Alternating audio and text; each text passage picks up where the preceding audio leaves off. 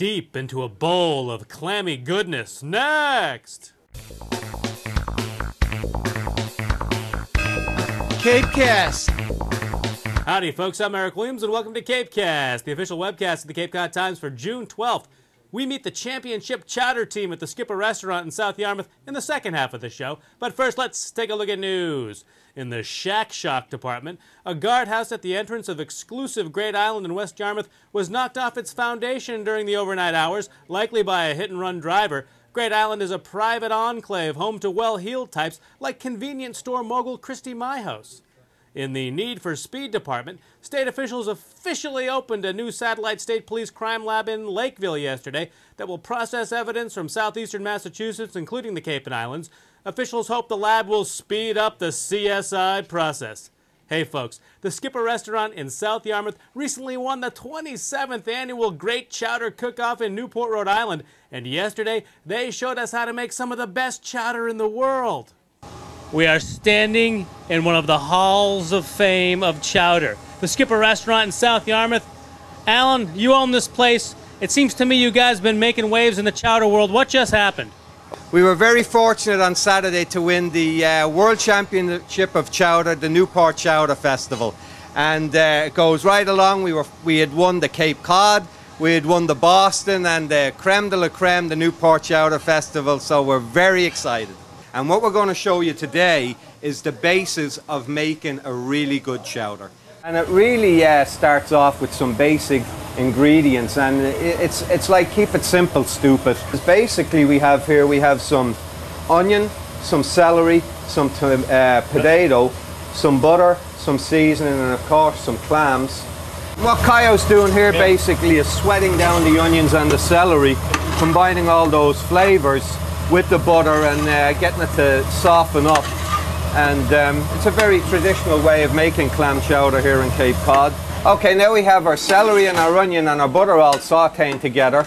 And now Chef Kayo's going to add our seasonings. And we use the seasonings, which we bay leaf. Some people use thyme, salt, pepper, garlic pepper. You know, basically a lot of the seasonings that you'll have in your own kitchen. And after we add the seasoning, what we want to do is we're adding some water in here. It's almost like making a stock.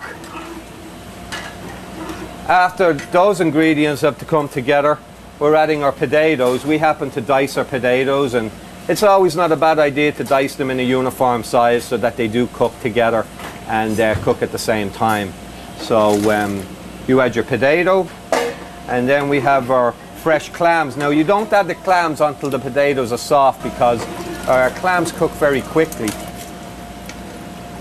And as you can see, the clams also adds a lot of flavour to our stock, and which is the essence of our clam chowder.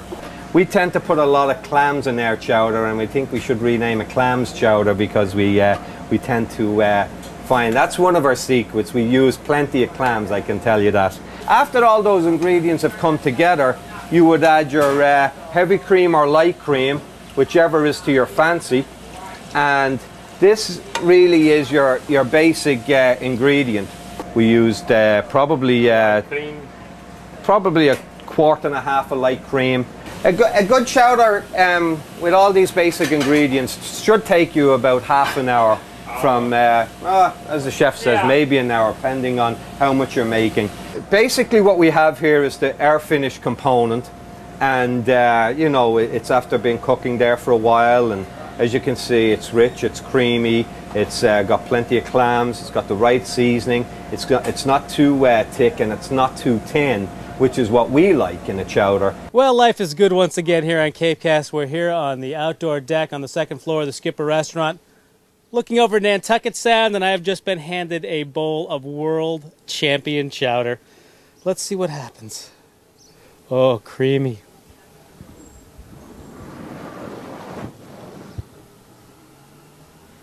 Oh, a smooth, clammy, soft, delicious, melting in my mouth, buttery trip into nirvana.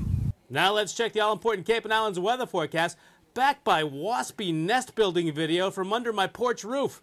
For tonight, clear with a low around 53, and for Friday, sunny with a high near 74.